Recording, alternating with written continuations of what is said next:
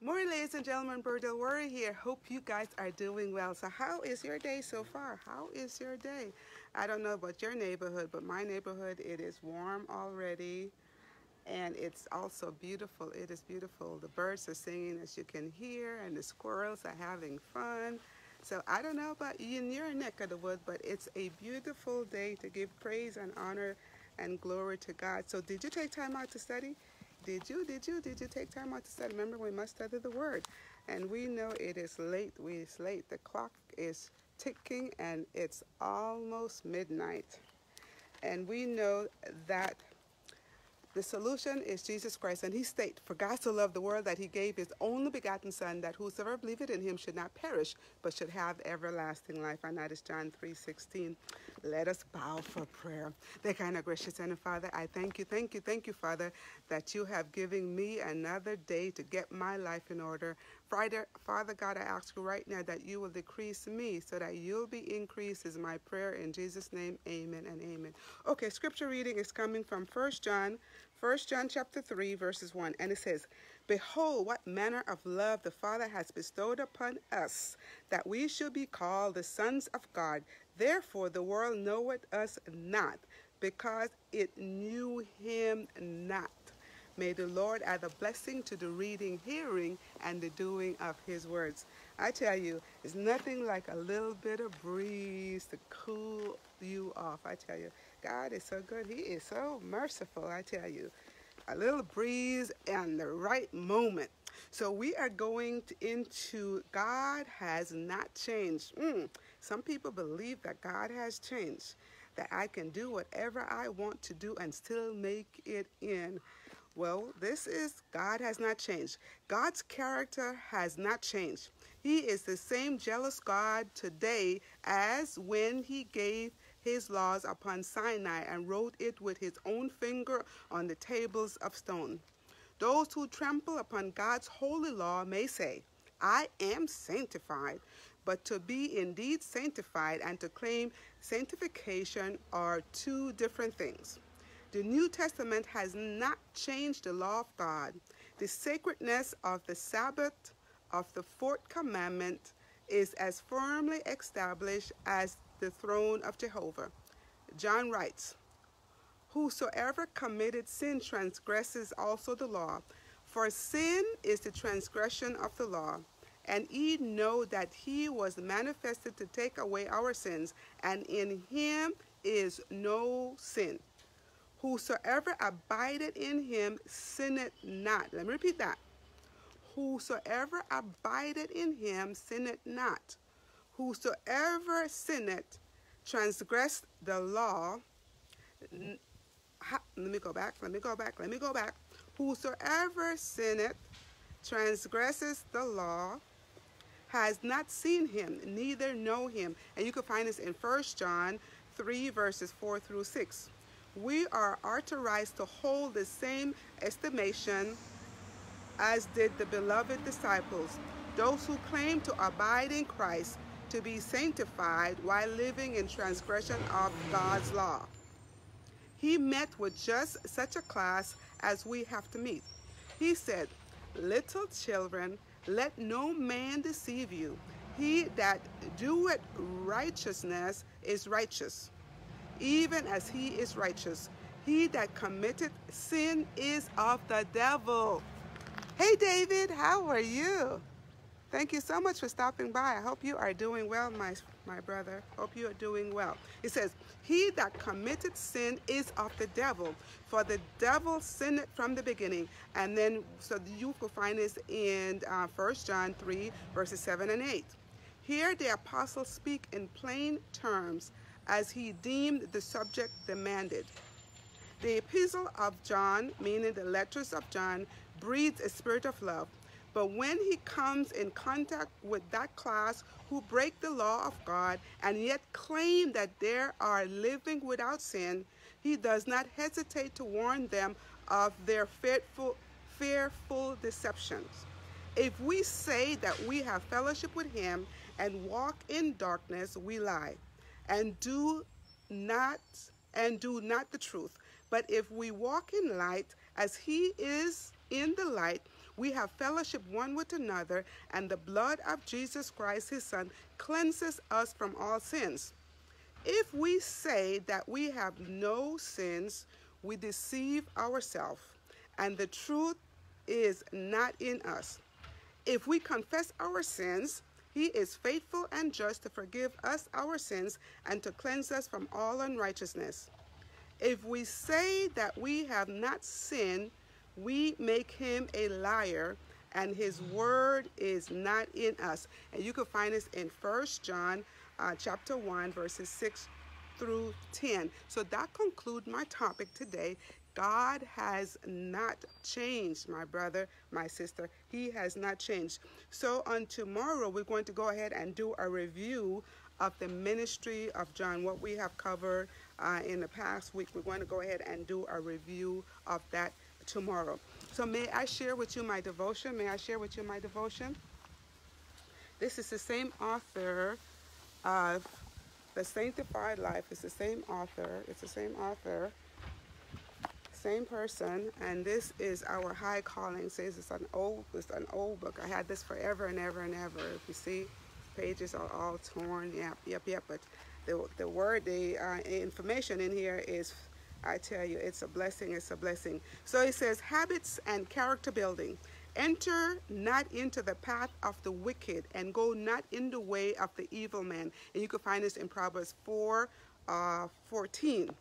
Few realize the power of habits. Inspiration asks, can the Ethiopian change his skin, or the leopard his spots? And added, then may ye also do good that are accustomed to do evil. Jeremiah 13:23.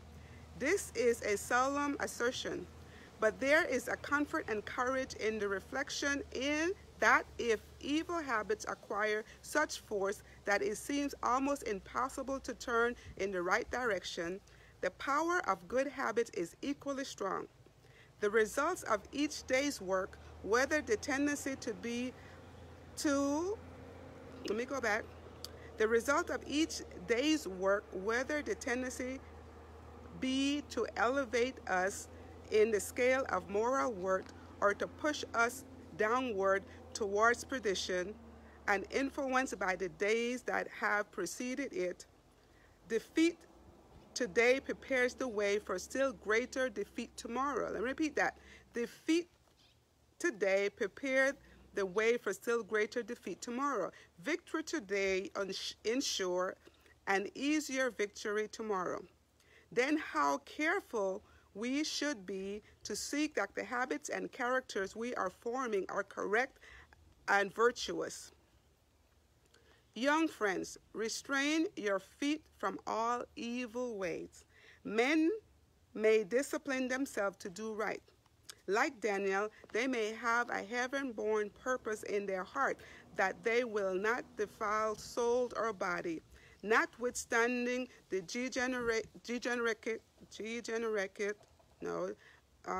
notwithstanding the corruptions of the age. God gave Daniel knowledge and skills in all learning and wisdom, and you can find this in Daniel 1:17. His blessing attended the man who put forth human effort in accordance with the divine will. The same will still be given to all who pursue a similar course. The same help will still be given to those who pursue a similar course, and with the glory of God in view, practice and abstinence and self-restraint. The same differences will be seen between them and the self-indolence that they was between Daniel and his fellow and other youths in the king's court. There will be the clear eyes and complexion, a firm tread, a strength and vigor of intellect, and a neat perceptions of spiritual truth. Let us remember that character is not the result of accident. Let me repeat that. Let us remember that character is not a result of accident, but day by day it is forming for good or for evil. Great importance attached to this work of character building. for it is far-reaching in its results. We are builders for time. Let me repeat that. We are builders for time and for eternity. We are builders for time and for eternity. So that concludes my devotion, habits and character building. Let me share with I share with you my hymn. I need to drink some water. Okay, here's my hymn. My faith had found a resting place. My faith has found a resting place. My faith has found a resting place, not in a man-made creed. I trust the ever-living one, that he for me will plead. I need no other evidence. I need no other plead. It is enough that Jesus died and rose again for me. Enough for me that Jesus saved. This end my fears and doubt. A sinful soul, I come to him. He will not cast me out. I need no other evidence. I need no other plead. It is enough that Jesus died and rose again for me. My soul is resting on the Word, the living Word of God. Salvation is my Savior's name, salvation through his blood. I need no other evidence. I need no other plead. It is enough that Jesus died and rose again for me. Here's the last verse. The great physicians heal the sick. I tell you, somebody in the house today that needs healing, the great physician heals the sick. The lost he came to save. For me his precious blood he shed. For me his life he gave. I need no other evidence. I need no other plead. It is enough that Jesus died and rose again for me. Isn't that beautiful? My faith has found a resting place. I hope you have found a resting place, my sister, my brother, and it's in the arm of Jesus Christ. I hope that you have made your calling and election sure, and make sure that you are on the winning team. Remember, there's two forces in this world, either on God's side or you're on Satan's side, and you cannot be sitting and, oh, I have not made a decision. You have to make a decision. God has given us this mind, and he doesn't want us to, how would you say, get our minds perverted by what we are eating, what we are drinking, and that's why I keep on stating it's time for God's children of the kingdom, to get off eating meat. Get off of meat eating altogether, my sister, my brother, because what it's doing is putting disease in your body, and it's also perverting your mind from really concentrating. Because if wickedness is increasing in the humans, in this world, you know that disease is increasing in the animal kingdom. So it's best for us, my sister, my brother. Remember, there will be no killing in heaven, so why can't we just start it today? There should be no animal be killed in order for me to survive. So we need to make sure, my sister and brother, that we are eating, we are drinking, and to the glory of God. And because I have prayed over a dead animal, it does not mean that I'm not going to get the disease of that animal. Remember, back in the day, how was the animal killed? The animal has to be without spot. It had to be, there was a way you had to kill the animal. And after you kill the animal, you had to drain the blood and cut out the fat. So how is the animal killed today? Come on. How is the animal killing today? So we are eating, we are eating, people, not me, not me, I'm not in there. So you might be eating the blood and the fat in the meat, my sister, my brother, and that was never God's intention. You could go back and study, read Leviticus. He has specific instruction if you were eating meat, what you had to do with that. And I tell you, if you do all that, drain the blood and cut out the fat, my sister and brother, you would not even want that, because it'll be so tough, it'll be so hard. Come on now. And besides, why can't we go to get the, how would you say, the nourishment firsthand? Okay, so the cow or whatever animal eat the grass or whatever. Why can't we just go to the grass and eat the grass, eat the herbs, right? Instead of getting it secondhand. So my sister, my brother, so whatever, if that is one of your, how would you say, one of your shortcomings, just give it to the Lord and ask him to guide you. Ask him for direction.